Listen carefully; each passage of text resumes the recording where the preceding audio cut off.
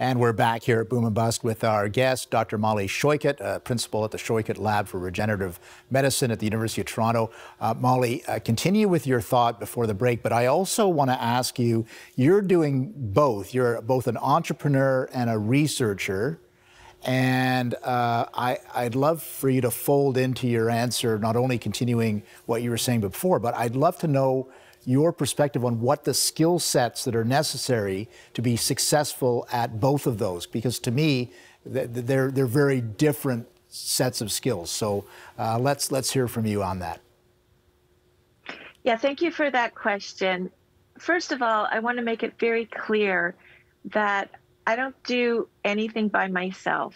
So the research, I have 30 people in the lab, in my lab at the University of Toronto, brilliant undergraduates, graduate students, postdoctoral fellows, technicians, administrative staff, that really, we work collaboratively as a team to advance knowledge. And then at Biotherapeutics, for example, we have a full-time CEO, Michael Cook, who's really running that show. Now, right now, it's a small company, it's a smaller team. It's over at J Labs, so at, in the larger Mars Tech Incubator. And that, it's a full-time job. Running a lab is a full-time job. Of course, I teach as well, and I have administrative duties. So all of those take an enormous amount of time and energy. But really what I think it takes is passion. Mm-hmm. And I went into this field.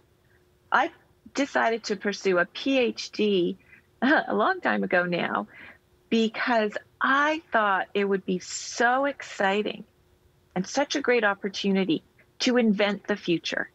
And so for me, this idea of inventing something in the lab, so we've invented a series of new materials, and Biotherapeutics is taking one of these really cool materials we've invented and using it clinically initially to treat post-surgical pain.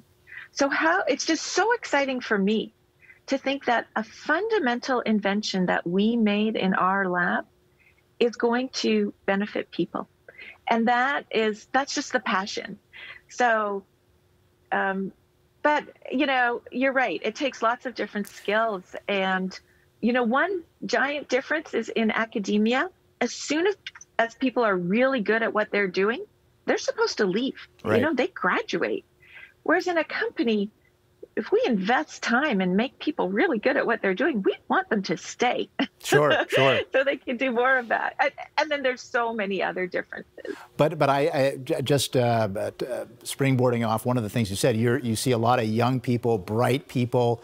Do you see in some of them entrepreneurial tendencies, and do you try to draw that out and build that up as well?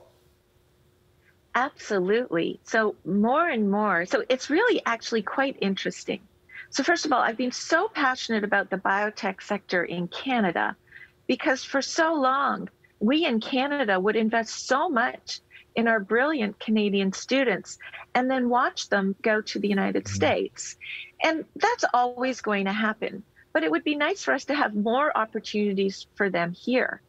But I think what's really fascinating is over the last, I would say, even 5 to 6 years, more of my students are interested in going into government and policy, which I love, because even in my short time working in government, I realized we needed more scientists in government to, if nothing else, to provide that scientific methodology to government and just a different way of thinking. But more and more, my graduate students and postdocs are interested in entrepreneurship.